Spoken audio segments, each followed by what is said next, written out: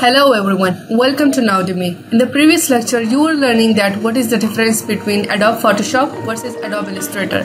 And in the end, you learned that each program has its own features and it's really up to you how do you use each program. So now in today's lecture, you will be learning the basic interface of Adobe Illustrator.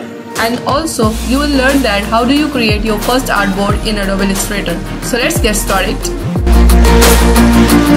When you first time open Adobe Illustrator, you would see an interface like this, which basically requires you to create new page or an artboard. Click on the create new. In the next interface, you will be having bunch of options from which you can choose, like save templates, mobile related screen templates. If you are working with mobile related illustration, web related illustrations, you can choose from here. And similarly, if you are working with print related tasks, you can choose A4, letter size pages, print large, legal, and so on. Similarly for film and video, and art and illustration as well. In art and illustration, you can choose postcard, business cards, and of course a page size of your own choice. And obviously, if none of the options are of your choice, you can create an artboard of your choice from here. Here in this preset, you decide width and height. I would say the height is 500, and here you choose whether you want your illustration in pixels, points, inches, and things like that. So most of the illustrations in Adobe Illustrator is done in pixels, so I would choose pixels. 500 pixels by 500. So the height and width is going to be same, and here I can choose the orientation, whether I want portrait or landscape.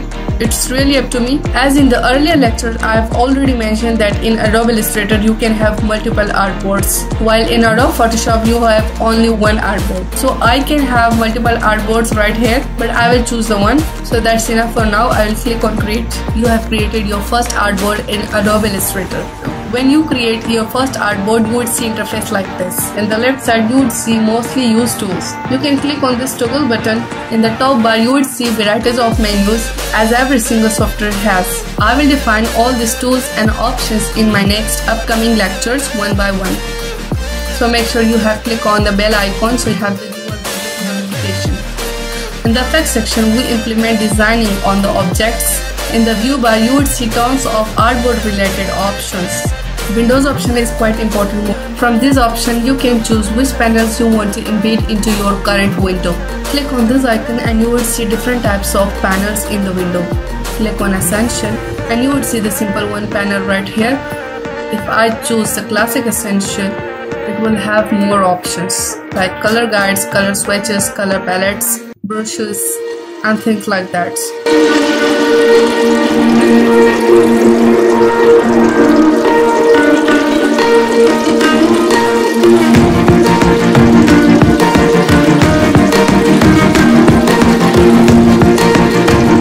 I can edit this panel too as per my choice. Like I can drag this from here, or if I don't want it to be appear here, I can simply close. The beauty of the Adobe Illustrator is that it allows you a fully customized environment. Now as you have seen that I have removed layers panel from here, I can get that back from Windows option. Click on this layer and you will have it back. Set it right here and I'm done. If you want to have another option, you can simply choose from Windows like Navigator.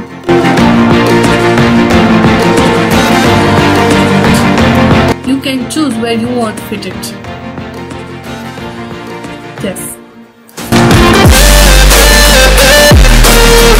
Gradient.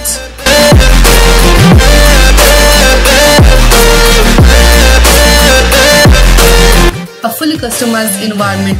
It's really up to you which tools you want to keep and which you don't want to. In the right search bar, you can search for Adobe stock like images, illustration, or any other already saved designs. In the library option, you simply add the stuff to the Creative Cloud suite and can be accessible by any Creative Cloud suite program like font installation or any shape you simply create can simply drag and drop to the library, and later on you can access that shape from Photoshop as well.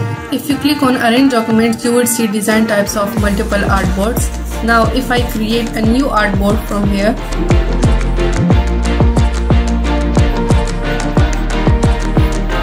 click on create and now I'm having two artboards in front of me. I can choose from here if I want to keep a single artboard at a time, or if I want to keep multiple artboards at a time, I can choose from here. And I can choose this option from here too. I can simply define number of artboards here. You can see in the right side, when you click on any object or any artboard, the related properties will appear right here. Ruler, grid lines and things like that. You can create many artboards as much as you want right from here. For example, if you are designing a business card, the front view and the back view, you want both views at a time in front of you. So you will have to create two artboards in this case. In that example, you can go with this setting. Rest of the tools I will be making you learn in my next upcoming videos, so you need to keep an eye on every notification. In the left hand bottom, you have scroller. You can go up and down simply. And if your artboard setting is out, you can simply press Ctrl+0 or go to the view option and click on fit to the window option, and you are all set. So you can see that Adobe Illustrator is a fully customized application software where you can have number of options of your own choice. If you need any help from Adobe Illustrator, or if you want to know your Adobe Illustrator version, you can go to the help section, click on system info, and you will be having all the details right there. You can copy these details too. So this was the introduction to the Adobe Illustrator interface. Hope you enjoyed the video, and if you enjoyed, subscribe my channel and share this video with everyone. In the next lecture, you will be learning types and usage of selection tool. See you there. Thank you.